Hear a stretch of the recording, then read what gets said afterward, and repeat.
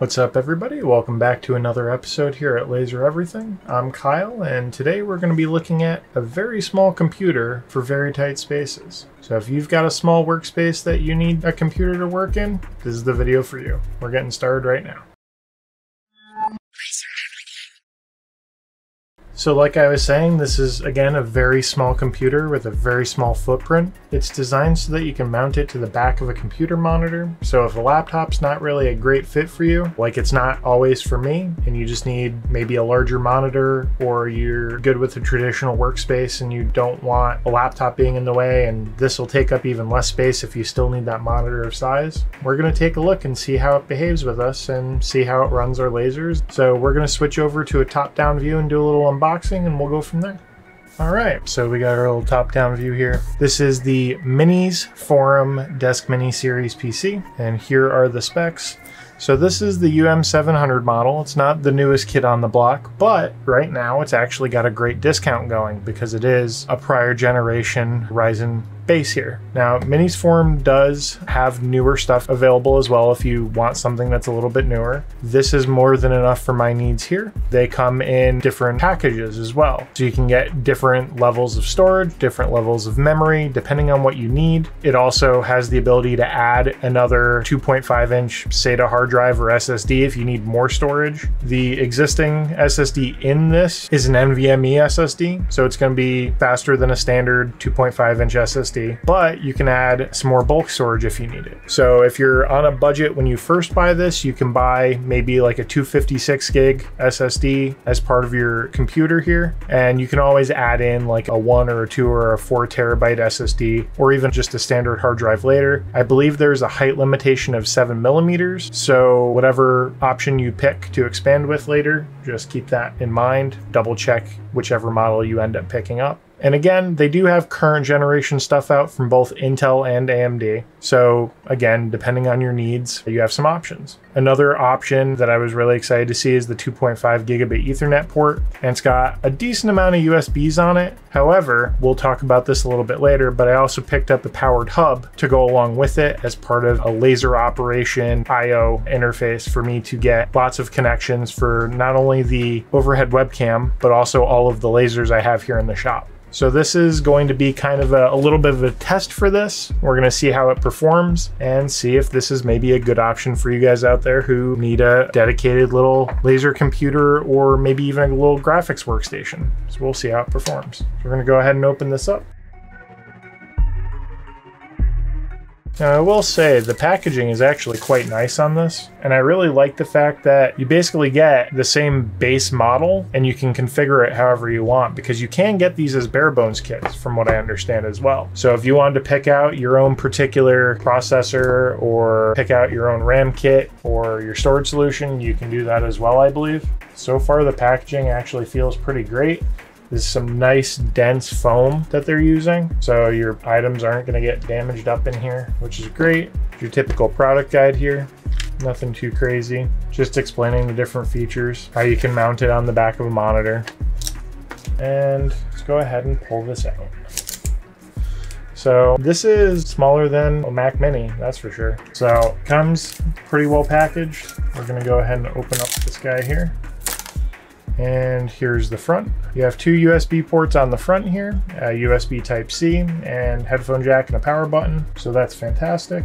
On the back here, you have your 2.5 gigabit LAN, DisplayPort, HDMI, some additional USB, and your power in.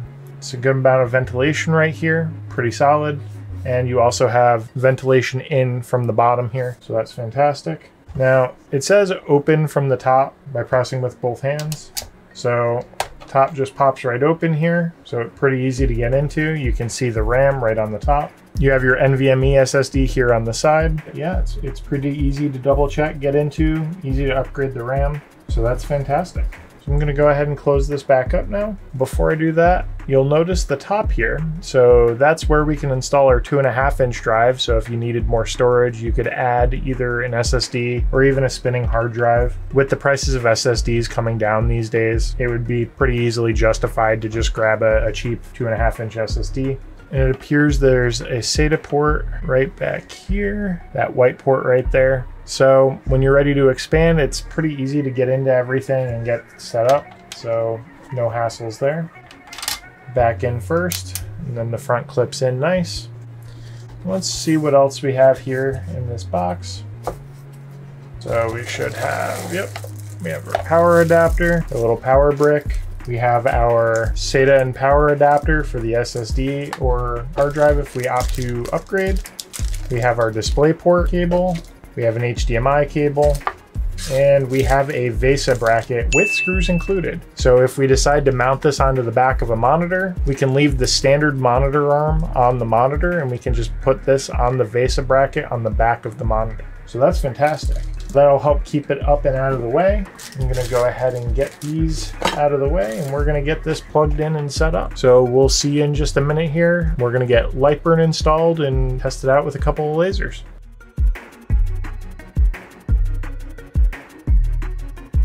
All right, so now that we have Windows up to date, I'm just gonna go ahead and get Lightburn installed since that's gonna be our primary test here. If you didn't know this, you can download and install Lightburn and use it free for 30 days and test it out in every possible way with your laser in case you don't know if it'll work with your laser or if you need to troubleshoot to see why it might not communicate with your laser, if it's listed as compatible, or just to see if you like it.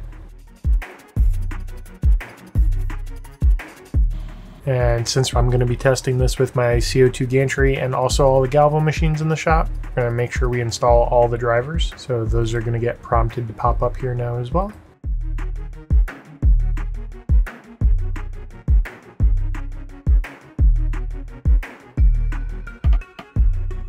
And again, we're using the start our free trial here. Now, if you need help getting set up with devices or anything in the setup process of Lightburn, go ahead and check out either the Lightburn for Gantry or Lightburn for Galvo crash courses, depending on what you're looking for. We're not going to cover that here, but let's go ahead and get into testing. Now, this isn't a PC reviewing channel by any means, but with everything connected, working, everything's been great. We've used this for now 2 weeks operating our lasers here in my shop, and everything's gone without a hitch. So we're gonna go ahead and move along here to some B-roll so you can see how those projects went.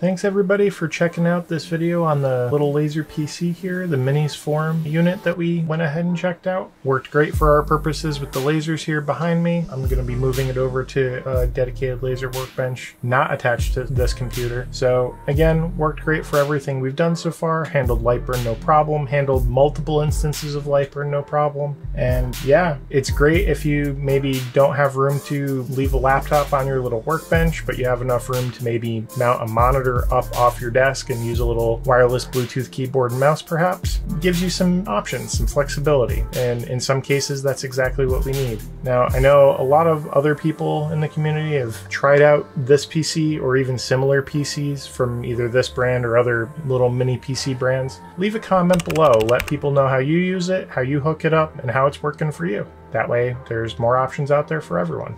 We'll leave a link to this unit in the description below, as well as some other units that they may offer. And if you like this content, check out the Laser Master Academy. It's how our channel is supported. It allows us to create this content for everybody to enjoy, and it allows us to do it across our team. So please check that out if you're up for it. If you need support or help on anything with lasers or anything else that we do, check out the other communities as well, Discord and Facebook. The community is fantastic, and the moderators are also fantastic, and everyone's there to help each other out. So go ahead and check those out as well. And if you're interested in some more unboxings, if you can't tell, I have a lot more boxes behind me here. So we'll see you soon with some more interesting stuff and upgrades. Thanks for watching this episode.